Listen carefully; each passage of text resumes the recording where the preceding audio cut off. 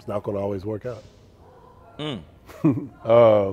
And we were talking, something else we were talking about off air. I'm a great example of that. I came out highly rated, high school, number 3, number 4 player in the state. Went to camps with the likes of Garnett, Allen Iverson. So I was in that world. Got to college, started for a better part of 2 years. Then I stopped working. Welcome to Beyond the Ball podcast. What's going on, family? Welcome to another episode of Beyond the Ball with Jonathan Jones. And we're on location. We're live on location at Highland Park High School. You see the backdrop back here. We're in the midst of camp exposure happening.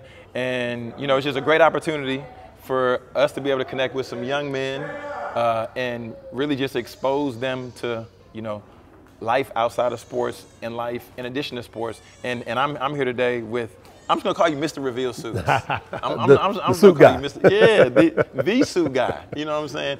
The suit guy. How you doing, Mr. Dixon? I'm doing well, man. It's just awesome to be here. Love to see the young men and everything that they're getting exposure to. No pun intended, but it's just awesome to be here. For sure, man. Thanks for having me. Yeah, for sure. And today was day 3, and this was the career fair. And I had the opportunity, got to meet with some other business owners, and then you sponsored the event today, didn't you? We provided the suits for the young men that they were rocking today. Wow. Yes. Wow. What was in your heart that said this makes sense? I want to contribute to this cause and what they got going on? Oh man, they I've been them, right? I'm a inner city product, South Dallas. Shout out to Lincoln Tigers. I'm a product, right? Okay. And so I've been in their shoes. I know what it means to kind of have to back up against the wall, not have all the same resources that the counterparts at in other areas of town have. And so for me to have the capability to provide suits for them for today, giving them the a little increased confidence and the shoulders kind of raised up a little bit more, but they feel good, right? And it just it was a no-brainer when Tyler and Tiffany presented the opportunity. Although we're a custom suit company, I do have a collection of some inventory that I do like to use for donations, goodwill, for sure. And couldn't have been a better beneficiary than camp exposure. For sure. And I mean, I was seeing some of the cuts. I was telling you, I was seeing some of the suits and seeing like how it really lit up the guys. But then even just because the first time I put on a suit, it just changes. Like you want to walk a little bit different. Absolutely. Just like you get a nice haircut. That's right. That's right. It's one of those things that when you put it on, you look in the mirror, you see yourself, you're like, hold on, I didn't know this young man before. Yep. But now I'm introduced to him. I want to see him more often. Exactly. It was, and that was the effect that I hope was provided with that donation. And then we even got to take them through a little bit of the process. They tried on the suits, they picked what they liked, but I was just like, hey, it doesn't stop right here because you're gonna put it on. And my tailors were on site. Okay. And so we still trimmed it up for them and tapered it where it needed to be tapered. So. They got to see just a little bit of a glimpse of the custom suit experience. I like it. Hope to have them back for more. Would love to, talk with any of them about, the business, being an entrepreneur, whatever insight I can provide. For sure. Yep. And then I also want to just say this because we were talking about it before off cam, but just talking about how being at Camp Exposure and then like going through that process of where you all collaborated with the suits, and you also got to do some education because for me, and I learned this later, right? I still in my closet, I still have like some 44 longs and some 42 longs, and they don't fit. Yeah. Because I went in and I'm like, okay, I'm tall, I'm long, so this is what I'm gonna get. Yep. And then later to realize that it's not supposed to fit like that. So, just having the opportunity for you, the proprietor of this business and, you being able to show them, educate, that's a big deal at this age. Yeah, the educational piece, it was when they walked into our inventory or saw our inventory, so you may have a young man who's 5'10", Mm-hmm. you know, 180. Uh-huh. He saw a pattern that he liked, but that pattern was a 44 long, Mm-hmm. and I was just like, I cannot make this happen for you. But here's why. Mm-hmm. There's only so much allowance of fabric in the room, blah, blah, blah. If we try to condense it too much, it'll compromise the look of the dress. So I was able to share that, share some of that with them, and they were like, okay. So they ended up finding things that were either close to their size or more spot on. Excellent. Yep. Excellent. Excellent. So with you now being Mr. Reveal Suits, Oh, man. right? And you were sharing with me like how long the process took, but like how did we get here? Because you know former hooper, you know, and you said you went to Lincoln. I did. Right, and Lincoln was known for basketball. Oh, Lincoln man. is known for basketball. Couple state championships, yes, sir. Indeed. Yeah. Indeed. Lincoln, you know, Lincoln is Lincoln. Lincoln you is know? Lincoln. Yeah, Lincoln is Yep. Lincoln. And then we get to UT. But like, just talk with us a little bit through how we got here from not knowing about this business just yet. Yeah, I'll even start it back just kind of when I was at UT. So I was always that student athlete that would, you know, I wanted to know about marketing. I wanted to know about how they were promoting our games. I wanted to know about, you know, just everything that came along with the business side. You know, what was the okay. community service piece of it, and how were we attracting local Austin kids to fill the arenas? And like I was that student athlete. Right? Wow. Okay. And so I've always been interested in business aspects in some type of way, right? And so with that in mind, ultimately became a high school athletic director, North Dallas High School here in Dallas. And that was where the vision was formed. Watching young men on NBA, NFL draft nights, you know, kind of getting creative with their suits, right? But a few of them started doing some things, you know, creative on the inside, putting pictures of their family, their native country flag on the inside, whatever the case may be.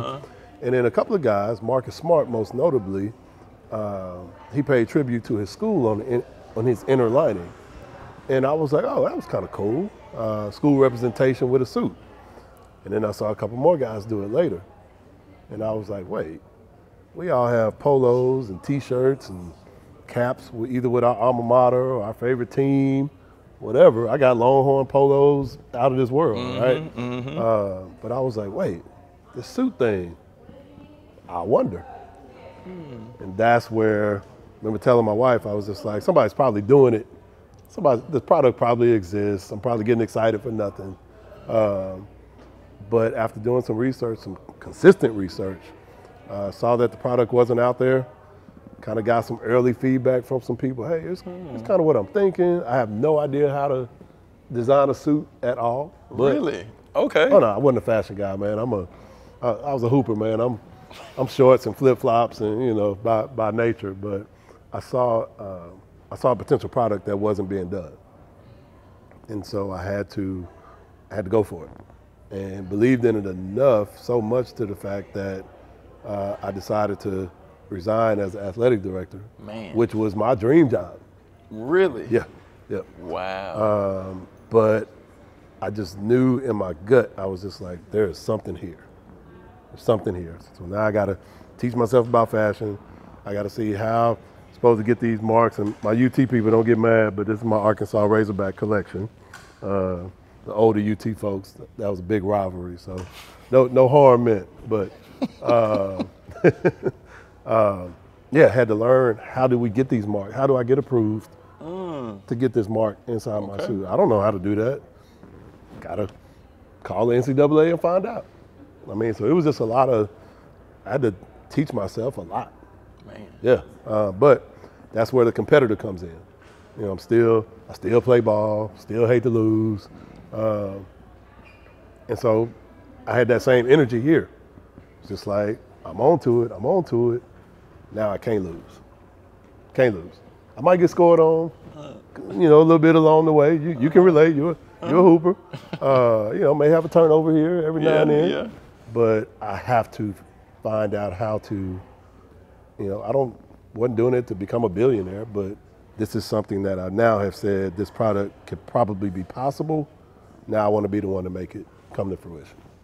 Wow. Okay, so I want to just rewind and just recap Yeah, what you said. yeah. Okay, so first first going back, you said the marketing piece, right? You said you were interested in marketing when you were a student athlete. I want to know how UT Athletics was run behind the scenes. Wow. Yeah. Okay, so the marketing and the business side, right? How are we getting students there? Which is a big thing. Just understanding in business. How do we get customers through the door? That's right. How do we get That's right. followers to come That's to right. try to figure out what we're doing? So we got marketing, we got business. Then you said you went and you did the research to learn even about the marks, and then even just the design. Fabric and fashion. Oh my goodness. Yeah, I was not, and a lot of people, they'll mistakenly think that I went to school for this, or everyone. I did not go to school for fashion at all. Never want to misrepresent that. So it was just a learning curve that I was about to embark on. Man, Yep. so and then we fast forward to today. We've been in business how long? This summer we are 5 years in the market as Reveal Suits. So 2018, the summer of 2018 was when we got our first two football team sales. But prior to that, year and a half, almost 2 years Wow. of just, again, that research, that grind work that nobody sees. That 15 months of just to get the licensing approved by the NCAA. It's a process, man. How hard was it to get the first? How hard was it to convince the first team to say, we want to do business with you? How difficult was that? So I'll tell this story, and I laugh because I was even naive to it myself. How difficult was it? That part wasn't even difficult. We got Florida State and Baylor pretty much after my first cold call because they loved the product. And so I took that to think that, oh man, we off to the races. Yeah. It's about to be a breeze, right? And man, as you continue to grow, that is certainly not the case. So, there's just a myriad of things that come up with running a business, with having your own media company, whatever the case may be. So yeah, was it difficult? Actually, no. But has this been difficult along the way? Yeah. Yeah. What would you say has been like the most? Because I know I see a lot of student athletes that want to get into apparel because they want to do like the T-shirts, and I'm just putting those in the same category. Yeah. Both of them get put on. It's apparel. It's apparel. What would you tell them to watch out for? Just in this space, if you think this is something you want to get in, what are like 3 things like watch out for this or be aware of this? Who's your audience? Do you have a specific audience, or are you wide ranging? Now, whatever that answer is, that's how you have to operate, right? So you can't say, oh, I want everybody to have, but you only show, young black males. For sure. Or I want to appeal to young black females, but you're doing too much with your marketing, right? So know who your audience is, and whoever that is, proceed accordingly, right? What I would also offer too is, if you are committed to starting your business and running a business, your time is no longer your time, right? You may be used to scrolling IG and scrolling Facebook and watching countless NBA games, every time it comes on, but it's got to run. And last time I checked, it ain't gonna be no more than 24 hours in a day, right? I don't think that's ever gonna change. So if I really want this, something else got to give. Might have to jump off Facebook, which I've done. Might have to jump off Instagram, remove the apps off your phone. Right? If you're really that serious, you got to take the measures. You got to take the measures. I didn't. For those who are married, such as myself, I didn't do the best job of that. Starting out, come home, angry, mad about whatever, and I would bring that energy home. And she just sitting over there like, dude, I'll give it to you tomorrow, because today ain't it, right? But there were times that I was being unfair to her. So, you know, you just gotta know that there's a lot that comes with it, and you got to be prepared for. You know, I've never before starting this business, when people used to say, "Oh man, I'm stressed out," I'd be like, "How can you be stressed out over something? Man, live life, doesn't it?" It's a real thing.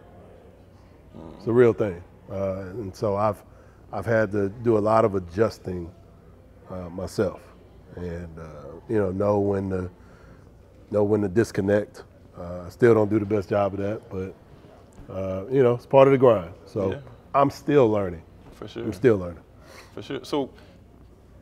So what's next in the business? Because like we was talking about before, I was telling you, I said, I see you at a different school here. I see you at a different conference, working with these athletes, those athletes. Like, where's the next level of elevation for the business? 'Cause I know you got the competitor in you. Like, what does that look like if you want to give us some insight, or what's coming up?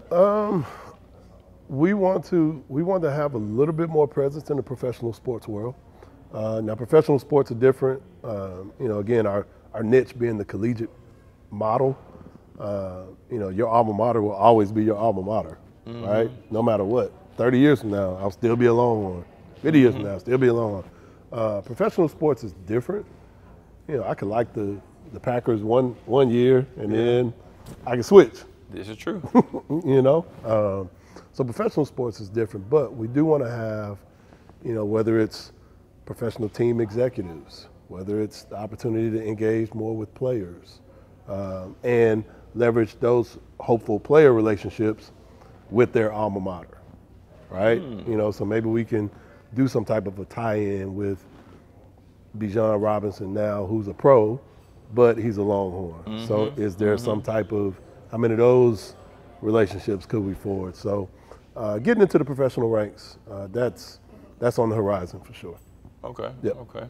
And I got to just ask. Okay. With NIL and with your business, has this affected your business? Has it impacted it, or like, is there any plans there? Are you doing anything there with this space? Yeah, we've done a couple of small test runs. Okay. I think we're the ideal business for NIL, because we can take care of this young man, young lady, even.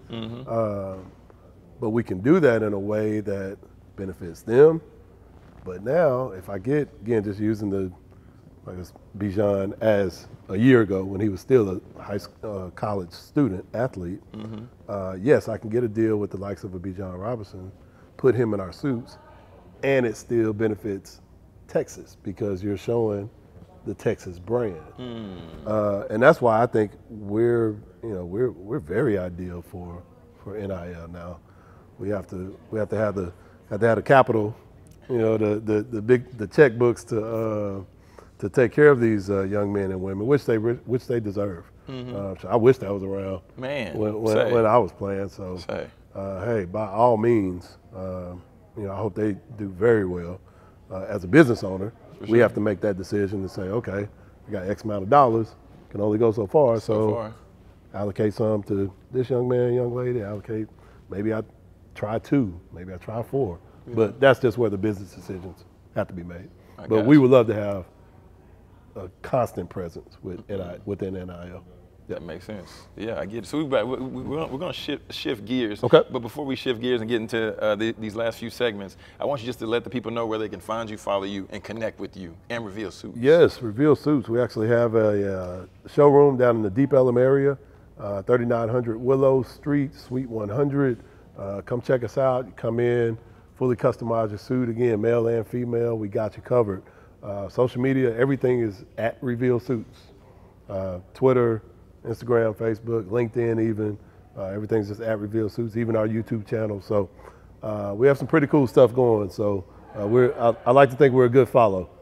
Yes. That's good. That's good. Excellent. Excellent. All right, now we're gonna get into this rapid fire segment. Okay. I'm gonna ask you some questions, and you're gonna. This is I like to call it the this or that. Let's do it. It's gonna be one or the other. Okay. Let's do it. Okay. Double-breasted or single-breasted suit? And it's either this or that. Is it this or that? It's this or that. Personally, single-breasted. Okay. Personally, single-breasted. Okay. But that double is That double is hot. That double is a bad thing. It's coming back. It's coming back a bad for sure. thing. But personally, single-breasted. Traditional bow tie? Well, no, bow tie or traditional tie? Traditional. Okay. Since you said traditional, silk or like threaded? Silk. Silk. Yeah, silk. Okay. Yes, sir. Do you eat chicken by any chance? I do not. So You don't eat chicken? Okay. I do not, and I'm going to admit something here right now. It's going to shock everybody. It's a reveal that I hate to reveal, but I'm allergic to poultry. I cannot eat chicken. How do you get your protein? I'm seafood. I'm steak. Oh. Yeah. Wow. Yeah. Hurts me to say it. Man. Sorry, y'all. Man. Yeah. Okay. Yeah. No poultry. No bird. If it's got feathers, I can't eat it. Man. Yeah. It's pretty bad. Wow. Yeah. Okay. Yeah. It's pretty bad. Small gathering or big party? Big party. That's Yeah. it. That's it. That's Yeah, all I big. got. Well, wait. I got one last one. Okay. Audiobooks or podcasts? Podcast. I just got to know what's your top three? What are you listening to now? I just got to know. Oh, man, I'm Bomani Jones. Love Bomani Jones. Okay. And then kind of the complete opposite of that, but still in the sports world, the Dan Le Batard show. He's good. Yes. He's good. Yes. He knows his stuff. Yeah. That's a very underrated podcast. And then Draymond Green. Draymond's a personality. Yes. I can appreciate Draymond that Green. he knows, like he's one of those people that has the insight and has the ability to control the media. Because That's right. he knows if he says certain stuff, Yeah. he knows it's going to do what it's going to do. Yep. So, Yep. okay. Yeah, I enjoy his podcast because he's always open to other players coming on, telling their stories. He loves to promote his fellow players, even though they are, competitors during the season. He keeps it real, man. So yeah, Sure. I'm a sports podcast type of guy. I got you. Yeah. That's fair. Yeah. That's fair. Now, this is the winner circle of the week. Okay. So this is the opportunity that you get to spotlight a person or persons that you feel has been flying under the radar, but you've seen them doing great work, and you just know that they're out here getting after it, but you just feel like they haven't received their just due. And this could be a business owner, this could be an athlete, whoever. This is your winner circle of the week. Oh man, that's a great question. You know what? I'm going to, and I'm a bit biased here, but one of my best friends, Shaniqua Risher. Shout out to my girl Shaniqua. She is an amazing grant writer. She founded Risher Consulting a few years back. Stepped out on faith. Stepped out on her own. We have those talks about that not being the easiest thing in the world. But she is an amazing grant writer. Really kind of just now starting to, make her way through those ranks, getting bigger contracts, bigger clients. She's hot, and not only here in the DFW area, but I know she services other clients as well. She's trying to expand her reach. So shout out to my girl Shaniqua Risher Consulting. If anybody needs grant writing, expert grant writing, she's the one. Okay. Yep. Okay. Shout out to her. Yep. What's one tip that you want to leave for a student athlete? It's not going to always work out. And we were talking, something else we were talking about off air. I'm a great example of that. I came out highly rated, high school, number 3, number 4 player in the state. Went to camps with the likes of Garnett, Allen Iverson. So I was in that world. Got to college, started for a better part of 2 years. Then I stopped working. Stopped working. And it's only natural that if the work that you put into it, if that drops, your production's gonna drop. Man. All right. I used to be hesitant to tell that story, but then when I started coaching, I couldn't tell it enough. Couldn't tell it enough. Yeah. Right? Yeah, because you say you want to be great, but you're not doing what it takes to be great. So listen to me when I tell you that there will be a consequence of, you know, you may not fulfill that dream. So, and then when you don't fulfill it, the reason I said it, you know, the answer to that question was everything, it doesn't always work out. Then, okay, it takes some time to process that it didn't work out, that you're not going to fulfill that NBA, NFL dream, whatever it is. Number two, how long are you going to wallow in that? And then number three, what's going to be your action item moving forward? What's going to be that first action item moving forward? Once you've come to terms with, man, just not going to make it. What's that first move? That's good. Yep. So just got to be real about it. But if you want to be great, but do everything that it takes to accomplish that. Or plan B will be put into effect. There we go. Is there anything I didn't ask you that I should have? Or something on your heart you just want to share with the people? Oh, man. I'm really just kind of in the spirit of today. Number one, thanks for the spotlight. Thank you for honoring Reveal Suits in this way. In the spirit of the day, man, it's it's just all about the guys coming up next, the guys and the young ladies coming up next. Mm-hmm. And so I just want to continue to be just a source of encouragement, empowerment for any and every young person, student athlete or not. Just want to continue to empower in any kind of way. So again, thanks for the opportunity, but I certainly want to continue to provide the message of empowering those young people to keep striving for greatness. There it is. There it is. Once again, we're live on location here, Highland Park High School, Camp Exposure. Camp Exposure. The day 3. They did the career fair, and we're just wrapping up here. I'm Jonathan Jones. This is Beyond the Ball, where we help student athletes succeed beyond their degree.